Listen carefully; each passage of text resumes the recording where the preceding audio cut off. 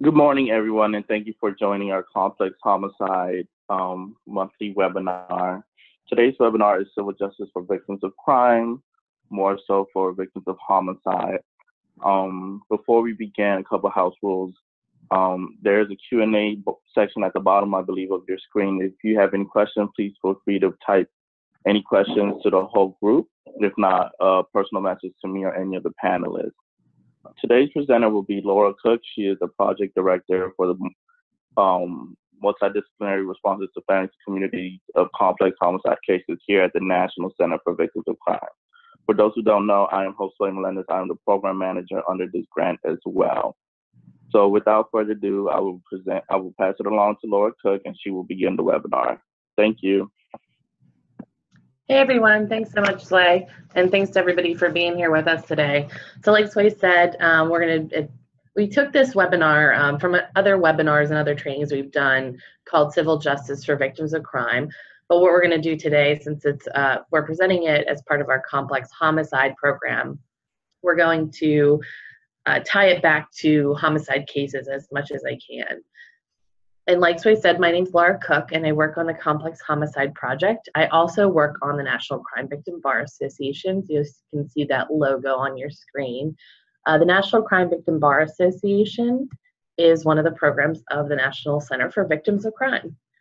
The National Center, for those that may not know, has been around for about 35 years.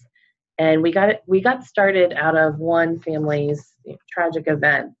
We got started, some of you may be familiar with the case of Sunny von Bolau. She was a victim of attempted homicide by her husband. Her husband was prosecuted, was found guilty, but then appealed, and upon retrial was found not guilty. And her children felt so re-victimized by the criminal justice system. And mind you, this was back in the 1980s, before the victim rights movement, and before victims really had the protections and the voice that they hopefully do now in the criminal justice system. And so out of that frustration, Sunny's children started the National Center. Our goal, and I think a good way to provide an overview of what we do, is to provide education, training, and technical assistance. And we do this through our many programs.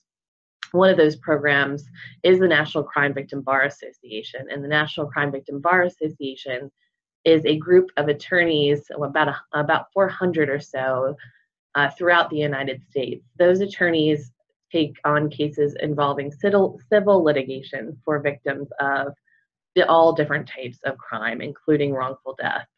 So I'm going to give you a lot of case examples through the training and try to relate most of those to some examples where a homicide survivor or families of homicide victims may be able to pursue a wrongful death claim against perpetrators, and also specifically third parties that might be responsible for those criminal activities.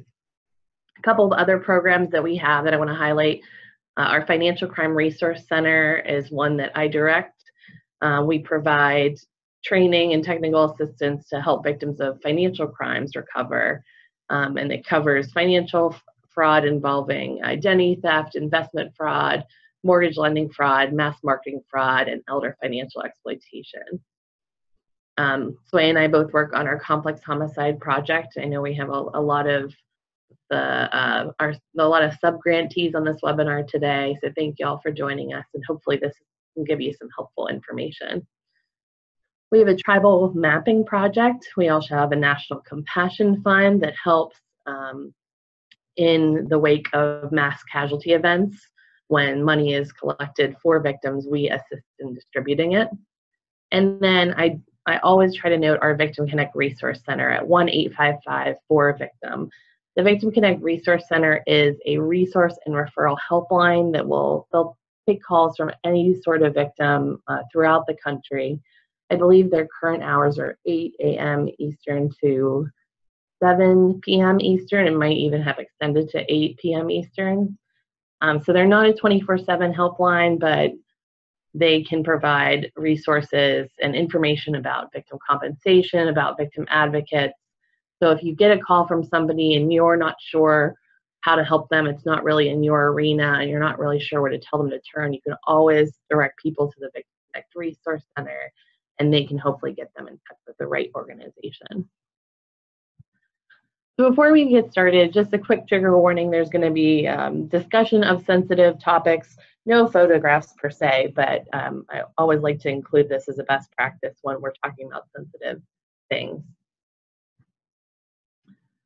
Okay, so to kind of put things in perspective, we've got two systems of criminal justice, or two systems of justice rather. There's the criminal system and the civil system. And a lot of people look at these systems as, you know, things that they don't really mesh well. However, we think that there are many ways in which these systems can both be pursued, and we really think that they should both be pursued in many cases. So I'm going to highlight a couple of the differences. Most of you are probably familiar with the criminal justice system, where we've got a perpetrator, or the state versus a perpetrator. So the offense is against the state technically. It's usually a violation of a statute or a state law. The goal of the criminal justice system is to hold the perpetrator accountable to the state. The state prosecutes and controls most of the case. And the burden of proof is relatively high. It's beyond a reasonable doubt. It's a pretty high burden of proof.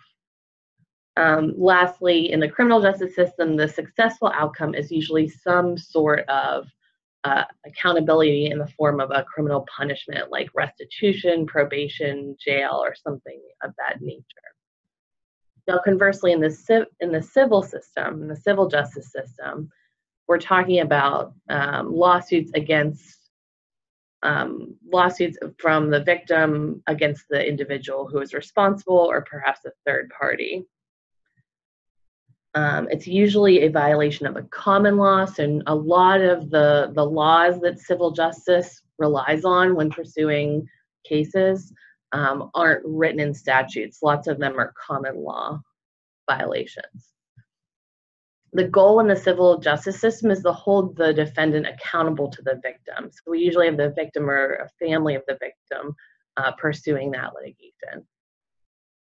In the civil system, the victim initiates the lawsuit, and they control many aspects of the case. The evidentiary standard is a little bit lower than it is in criminal justice, so it's a preponderance of the evidence. The best analogy we can give is a little bit over 50% likely that the perpetrator should be held accountable. So it's a little bit lower than the criminal justice system, and we highlight this because if a prosecutor decides that there's just not enough evidence to prosecute something criminally, that doesn't mean that it can't be prosecuted or can't be pursued civilly. Because that burden of proof is a little bit lower, there's a chance you could pursue something in civil court that might not be advisable to pursue in the criminal side. And then lastly, in the civil side, the successful outcome is monetary compensation. So civil side is not going to hold anybody criminally accountable by putting anyone in jail or anything like that. The end goal is to get some sort of monetary compensation for the victim or the victim's family. And we highlight this because, you know, a lot of people, the first question they ask is, well, how am I going to get any money from this perpetrator? And it's a very good and valid question, because in law school they talk to us a lot about, well, there's no sense in squeezing juice from a turnip. You know, there's no sense in filing a lawsuit against somebody that does not have any assets. And that's true. But what a lot of people don't realize is that there may be other entities that are accountable, or there may be other ways to get judgments. If you can get a successful judgment for the victim, there may be ways to collect that judgment beyond just getting money from the perpetrator. And I'm going to talk to you all about that today.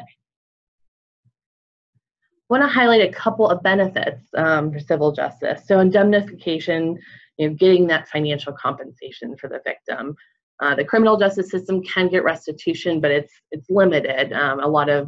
If you have property damage, you can get restitution. You may be able to get restitution for specific things, but you can't get restitution for something like pain and suffering. And when you're dealing with a violent crime, homicide cases, those pain and suffering damages can be pretty extreme. So in the civil justice system, you can sue for pain and suffering. accountability is a big benefit. A lot of times when people go through the criminal justice system, even when a perpetrator is convicted, victims don't always feel like they've gotten that sense of accountability because it's, the state versus the perpetrator. The perpetrator may just go to jail. There might not be any restitution. A lot of times the victim doesn't feel that the perpetrator has been held accountable to them. And so what we try to do in the civil justice system is help them get that sense of accountability by taking control and having a say in the litigation process. Civil litigation can also provide answers, asking why it happened. In the criminal justice system, motive can be something that is, related to the crime or related to the litigation, but it isn't always, and there's not always a clear answer. And with civil litigation, the discovery that can be done, if we can't give victims answers in the criminal justice system, our hope is that we might be able to get them some answers in the civil justice system. That sense of control is a big one, and I've talked about it a couple of times now. Having victims be able to make some decisions about the case is really important, because when people are victims of crime or family members of a victim of a crime, they often feel that they don't have any control of the situation or over their lives. So helping them to regain that sense of control is really helpful in the recovery process.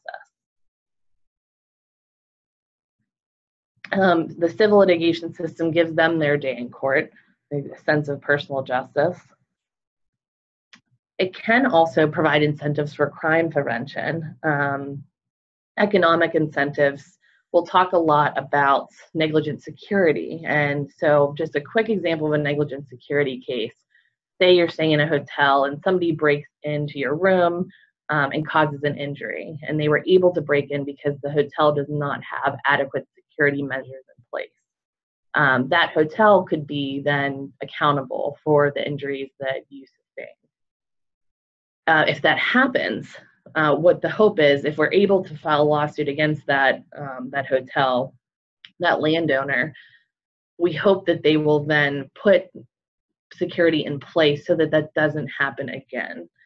So the whole idea is, if there's a chance that you could be held liable for something, as a business owner, you're going to want to do whatever you can to prevent crime from happening so that you're not going to be held liable in the future.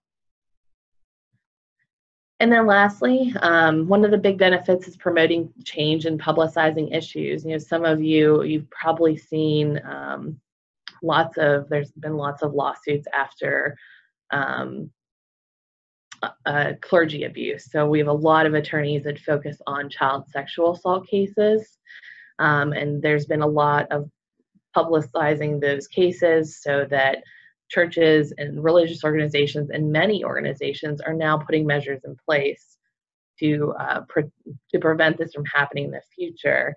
That publicizing and having that be out in the media just kind of gets the ball rolling a little bit faster. So there are a couple of disadvantages.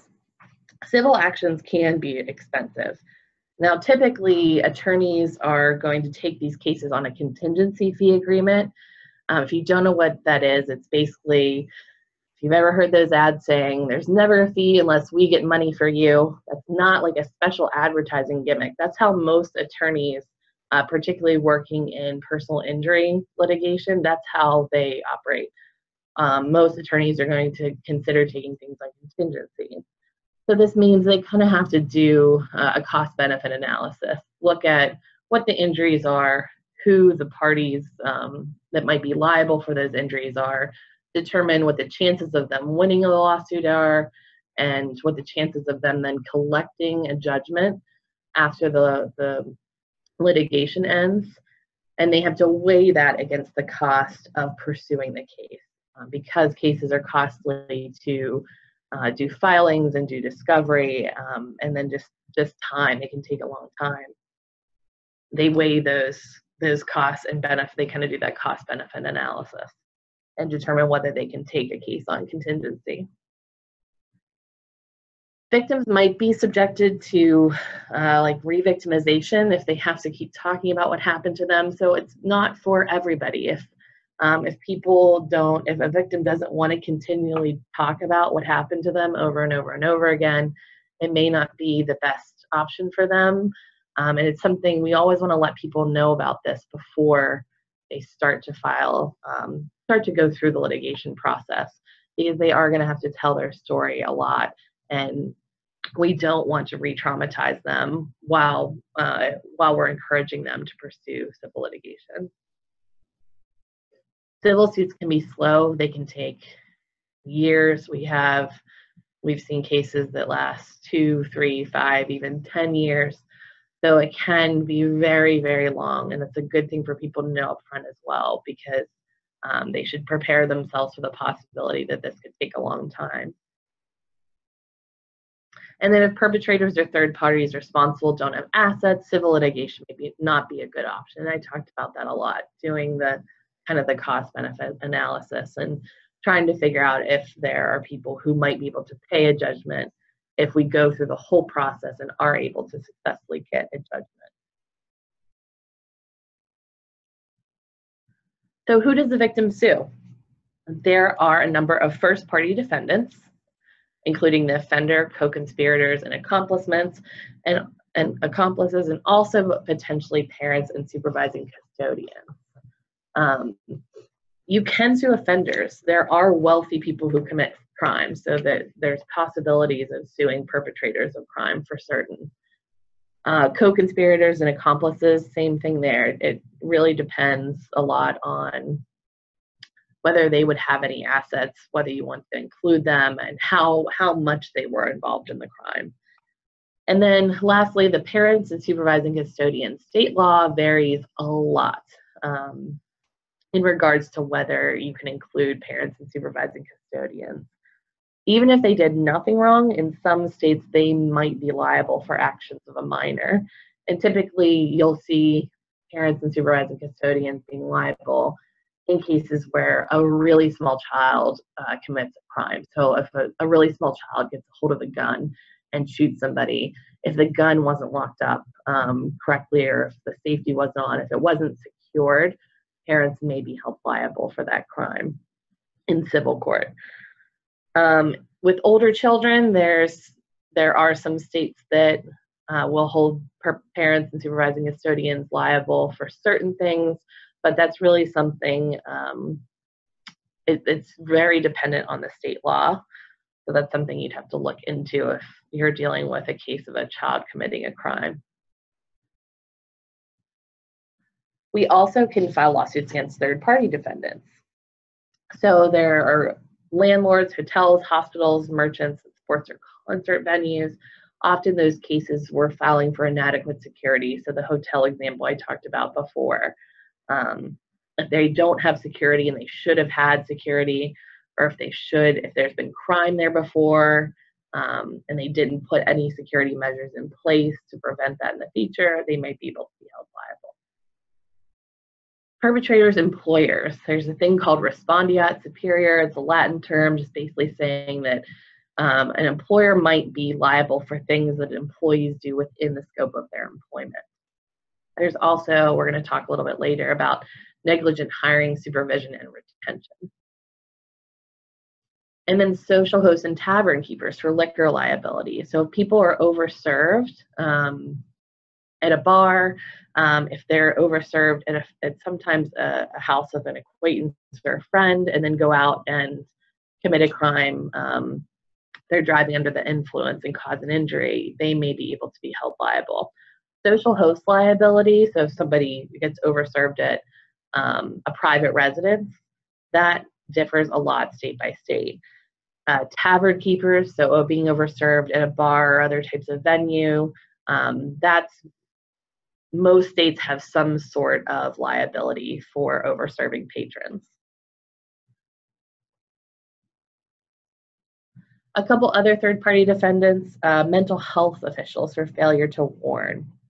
So in this case, one example that we use in all our materials is a case I think it's Regents versus California, and it kind of set the standard for these types of cases. What happened in that case was that there was a psychologist who was caring for, in this case, what happened to be a perpetrator. The perpetrator said to the psychologist, you know, I'm having homicidal tendencies, I'm really upset with this person, and I'm gonna go and hurt her. And the psychiatrist, assuming that there's doctor-patient confidentiality, did not warn the person. The perpetrator in that case did go out and commit and killed the victim. Her parents were able to sue the university the psychiatrist worked for, because in that case, there was a credible threat and an identifiable victim. And under those circumstances, psychiatrists do have to warn people. If there's a credible threat, if they think the person who's saying they're going to do something is actually going to go out and do it, and then an identifiable victim. So if we're pinpointing one specific individual or a small group of individuals, you know, can't be just general homicidal tendencies, but if it's focused on an identifiable victim, there is going to be a duty to warn on the part of the psychiatrist. Corrections officers. So what the government, sorry, that's next, I'm jumping ahead. Corrections officers for release of a dangerous person. If a person is released, they know to be dangerous, and that person goes out and commits a crime, they might be able to be held liable. Or if a person escapes. Government. So government, there's not always a general duty. There's got to be some sort of special relationships. Government has special relationships to people in custody, such as prisoners, detainees, and children in foster care. If there's an affirmative promise to protect somebody, the government may have a special duty, like somebody in a victim, like a victim in witness protection. And then if there's a criminal protective order or civil restraining order, liability might be established if the order was violated in the presence of law enforcement. One thing to note with government liability is that government does have sovereign immunity. So generally, the state is immune from liability. An important thing to note, so you can't just sue the state for, there are many, many exceptions as to what you can sue the state for. If you are going to file a lawsuit against the state, usually there's very strict notice requirements, and you have to give notice pretty quickly after the crime has occurred, and sometimes you've got to give that notice within about 30 days or so. And lastly, there are federal constitutional claims. For those of you that might be familiar with Title IX, you can file lawsuits based on discrimination in universities, and Title IX has been used to file lawsuits specifically for sex assault on campus. So if somebody is sexually assaulted and there aren't proper policies and procedures to help that person and provide them accommodations, the universities can be held liable under Title IX, particularly if they receive federal funding.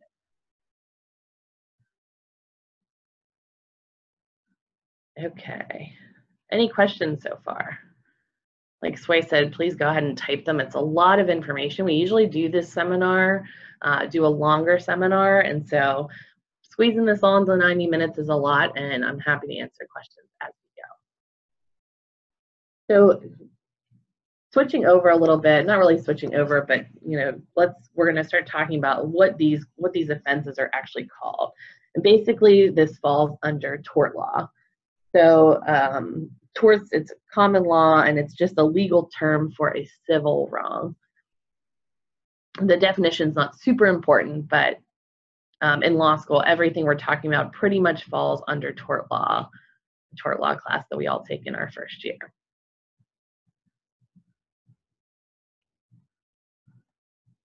So there are different types of torts. There are intentional torts, and then there's negligence. So intentional torts require the person who committed the act to do so deliberately.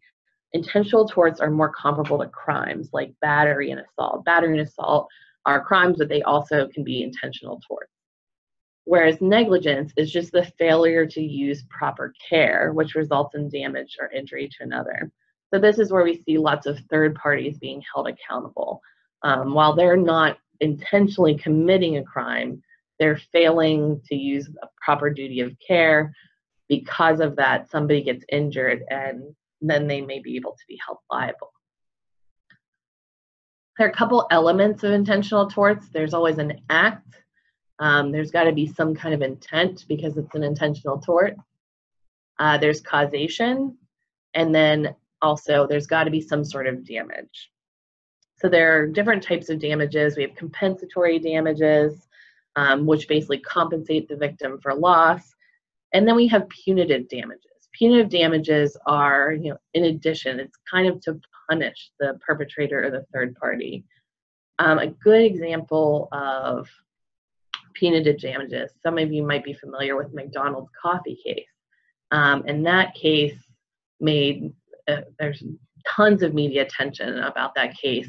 I've watched documentaries and I learned a lot more about it since hearing about what happened in the case, and learned basically that the damages in that case, one of the reasons the damages were so high was because the jury decided that they couldn't just hold McDonald's accountable for the injury, the medical cost for the victim that had spilled the really hot coffee on herself and caused pretty severe burns.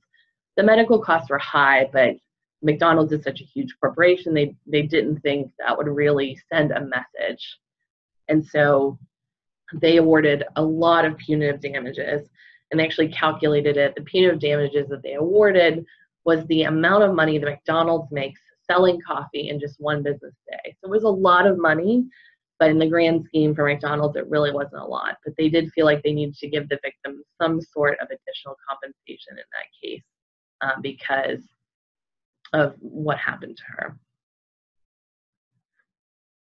So a couple examples of intentional torts, battery, assault, wrongful death is one we'll focus a little bit more on today. Fraud is considered an intentional tort, anything related to domestic violence, and then lastly, stalking. So those are some examples. Battery, want to highlight differences between battery and assault just quickly. So battery is like an unwanted touching, a harmful or offensive physical contact without consent. It's usually done with force or violence. Battery usually includes sexual battery, molestation, forcible sodomy, and lots of sex crimes. Whereas assault is a threat or an attempted battery carried out by the threat of causing bodily harm, together with the victim's perception that the aggressor has the ability to cause harm. So with an assault, you actually don't need to commit a battery. It can just be a threat of battery. The good thing to note when we're talking about torts, though, going back to elements, there has to be damages. So if there's no damage, if there's just like an assault threat, you probably are not going to be able to pursue a case in civil court. So there's a couple affirmative defenses. Many of you have probably heard of the self-defense defense. But there are others as well. There's consent. Consent comes up a lot in sexual assault cases where the perpetrator alleges that the victim did consent. Self-defense comes up a lot. Defense of others can be a defense, but usually it's an incomplete defense. It depends a lot on the state law, and it depends on the relationship from the person who is defending that other. And then provocation is another incomplete defense. Provocation can be used to basically say, well, I did this because I was provoked. However, it's never going to be a complete defense. You might be able to downgrade the degree of the crime a little bit. Like, for instance, from first-degree homicide to third-degree homicide or something like that. So negligence torts are a little bit different because we're missing that intent piece. So there's more nuances to it. With intentional or negligent torts, there's got to be a duty of care. So there's got to be some legal responsibility between the individuals that a reasonable person would have foreseen. That foreseeability aspect is is important, and it can be difficult. There are some things that are more clearly foreseeable, but then there are also things that, well, maybe it's indirectly foreseeable, but and state law is different on that as well, as far as what is foreseeable. Some examples of special relationships where there is a duty, is like a parent and guardian. A parent or guardian has a special relationship to whatever child they're caring for. Another example is an employer-employee relationship. There's an extra duty of care employers owe to employees. For negligence, there has to be a breach of the duty, so failure to use the appropriate standard of care required by law. There has to be causation, so the breach of that duty has to cause the damage. It was foreseeable that the breach would result in damage, so that foreseeability aspect. And then damages, so there has to be some sort of actual injury. Some examples of negligence-based torts. We have negligent hiring, retention, and supervision. You're going to see a lot of these in the employer aspect. So negligent hiring somebody that has a criminal record and not checking to make sure, doing a background check before hiring them. For instance, if we have a daycare and they hire somebody, fail to do a background check, and a background check would have revealed that that person had a charge for child sexual assault. If they hired that person and that person then did commit an additional child sexual assault in the workplace, that employer would be liable. Negligent retention. So say you forget to do a background check during the interview process, but later on you realize you didn't do it. You do the background check later on, see that charge pop up. If the employer then fails to fire the employee who has that background that might negatively impact their job, and that person then does go on to commit another related crime, an employer could be guilty of negligent retention. And lastly, negligent supervision. Employers have a duty to supervise employees to some extent, depending on the scope of their work. So that's really job related, but for instance, take the daycare situation again. If you have somebody, a younger person, maybe for example, supervising minor children, that minor himself is going to need some sort of supervision. And if an employer fails to provide that supervision, they may be able to be held liable if something happens as a result of that failure or that breach of their duty. Here, there are a couple others. Negligent entrustment is an interesting one. So negligent entrustment is entrusting somebody with a dangerous instrument. For example, I think I used the example earlier, a child who gets a hold of a gun because it's not properly secured or locked away. If a parent would provide a young child with a gun, would entrust them with this dangerous instrument, and they would go out and then cause an injury, parent may be liable under a theory of negligent entrustment. We have inadequate security, and I mentioned that a little bit earlier as well. So basically just the failure to have reasonable security measures.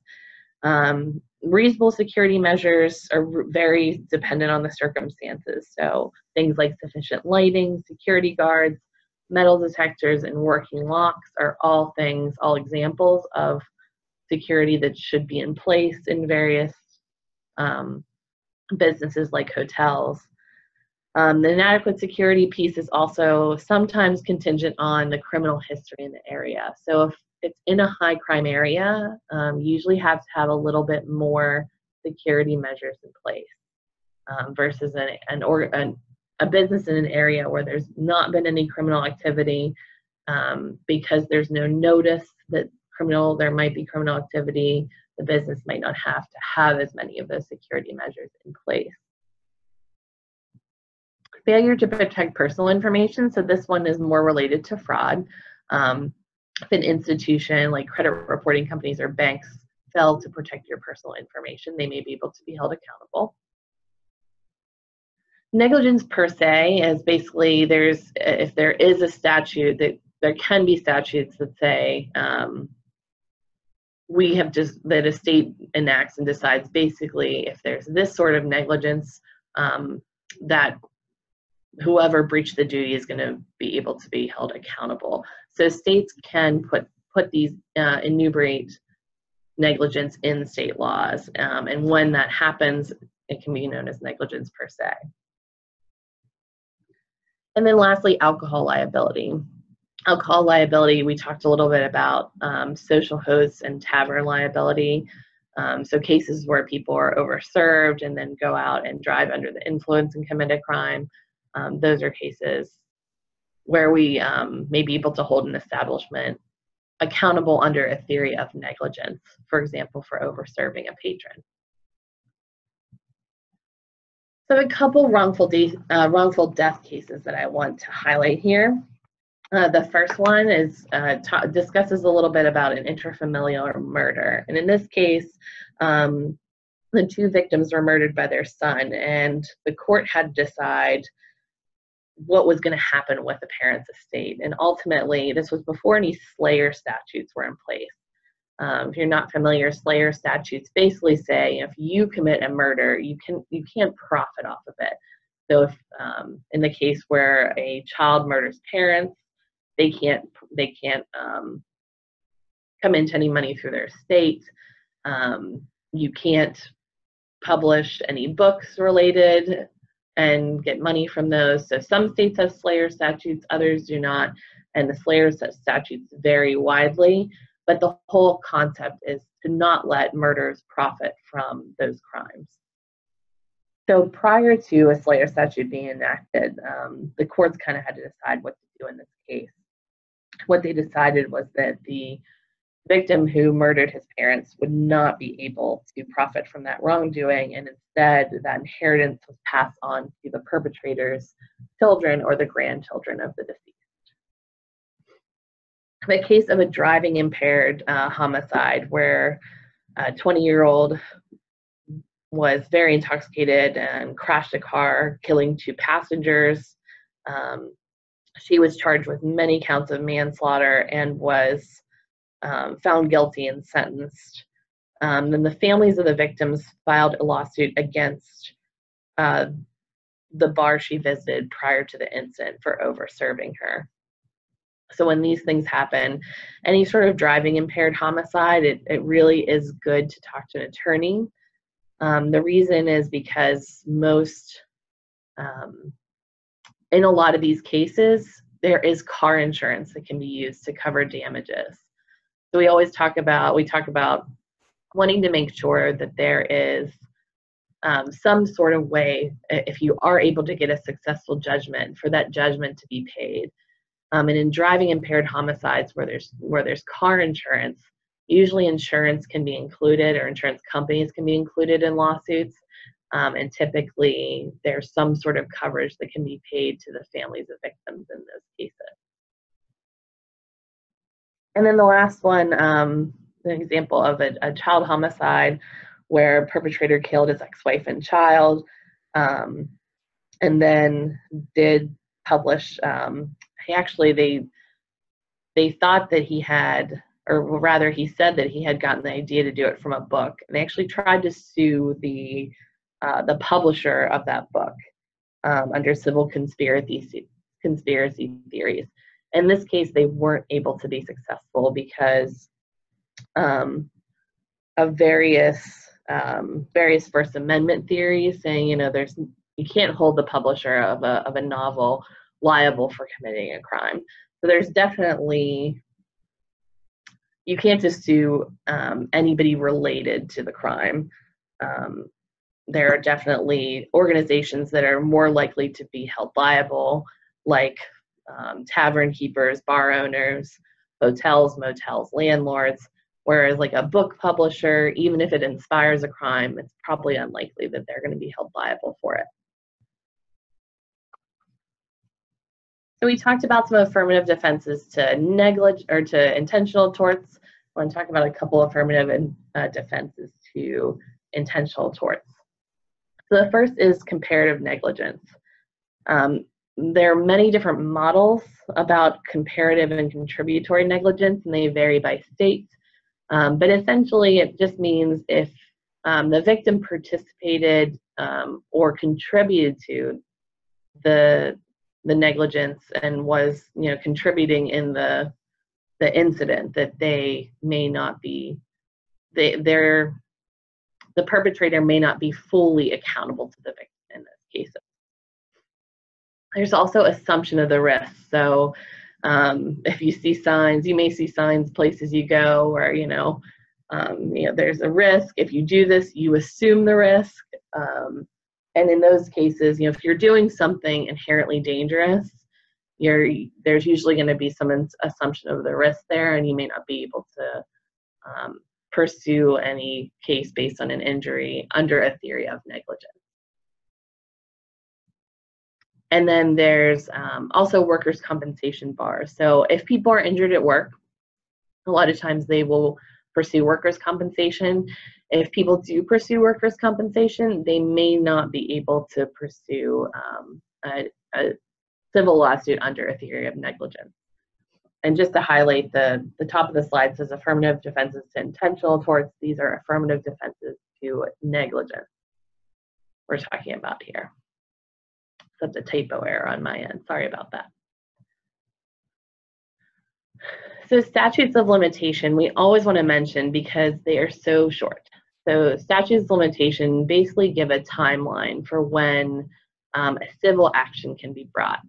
Typically, statutes of limitation range from 2 to 5 years.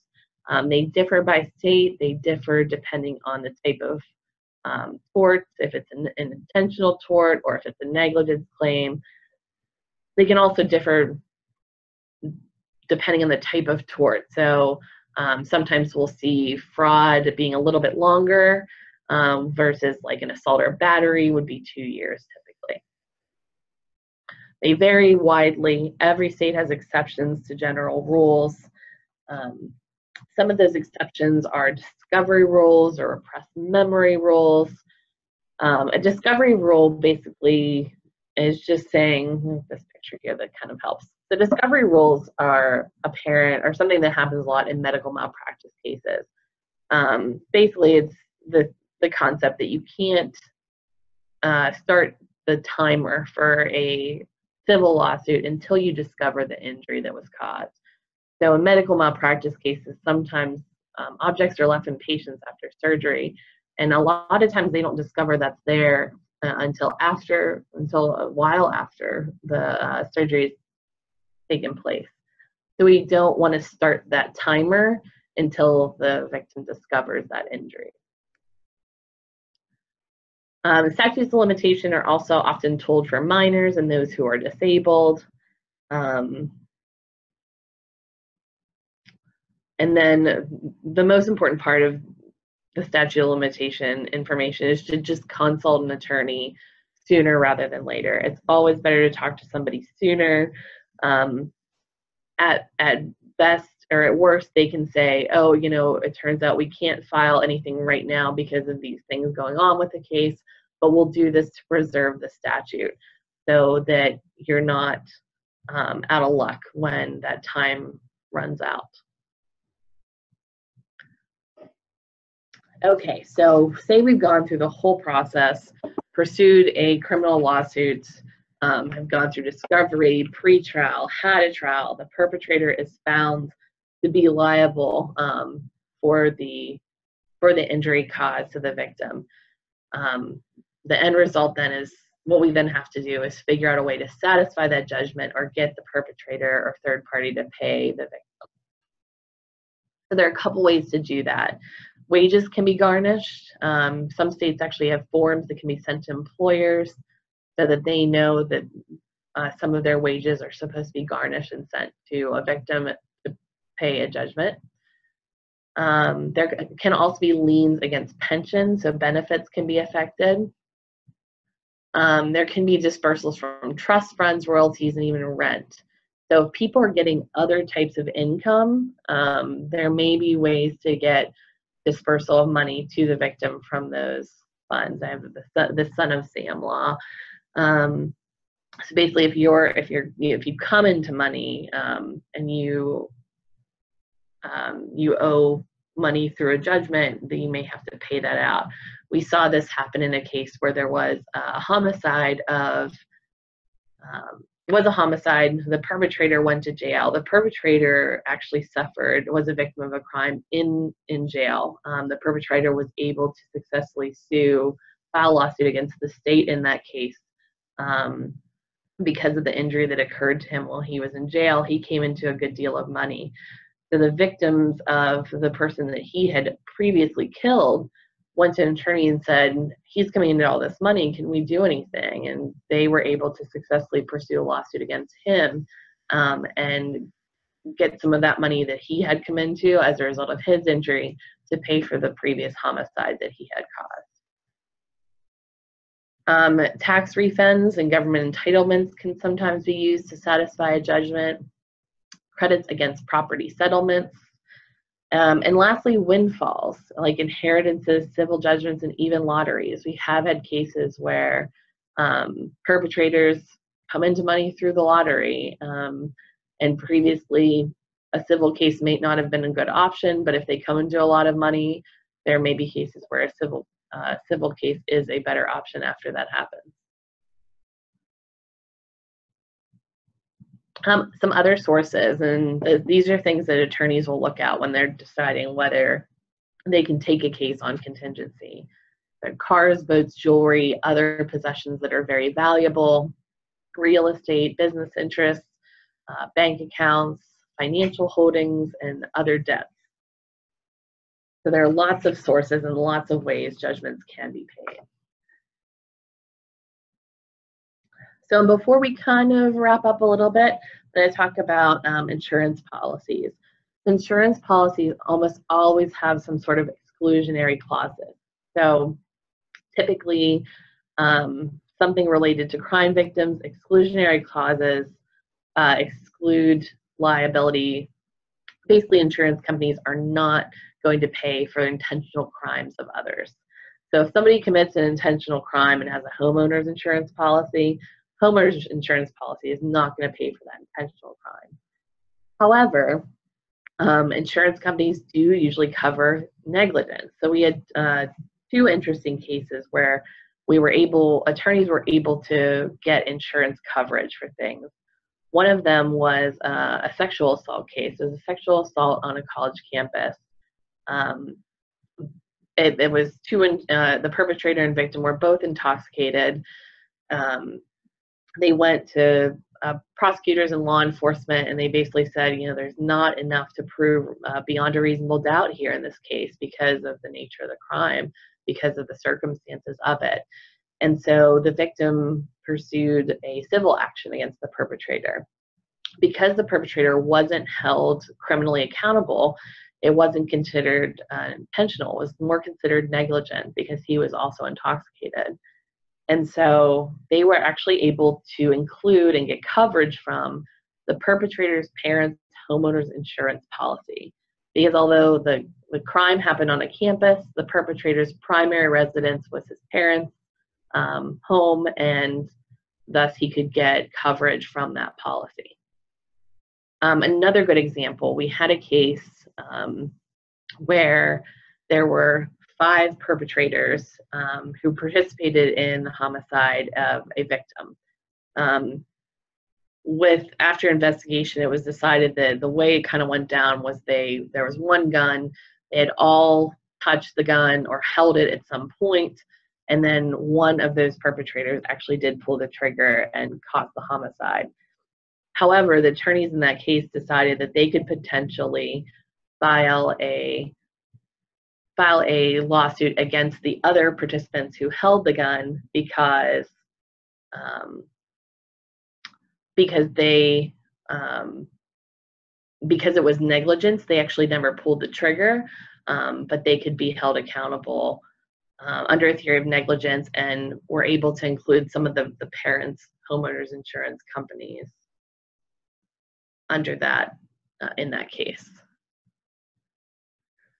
Okay, so we have, let's see, a couple other insurance things I want to talk about. Automobile insurance. When we do these seminars, we always tell people to check and make sure they have underinsured or uninsured insurance coverage in case you get in a car accident with somebody who doesn't have insurance. Car insurance will typically cover cases involving driving under the influence of some sort. Homeowners insurance, I gave those couple examples. There's also umbrella insurance, commercial liability insurance, professional malpractice insurance, and med pay. So you as service providers are, really the cornerstone of increasing awareness. We want you all to know about civil remedies so that you can refer victims to qualified counsel, and you can refer them to our association, the National Crime Victim Bar Association. We have attorneys throughout the country that we have vetted that have experience in these cases, have experience working with victims, know about being victim-centered and trauma-informed when they're doing this representation. So the idea is to get people in touch with an attorney that has experience, understands and has worked with victims in the past, who has a network, and this network of attorneys can be really, really helpful. They have colleagues that they reach out to. We have conferences and trainings so that they know, so that they can talk about the cases they have and new techniques and strategies that may be helpful. There are a couple techniques that we think attorneys that take cases on behalf of victims of crime are familiar with.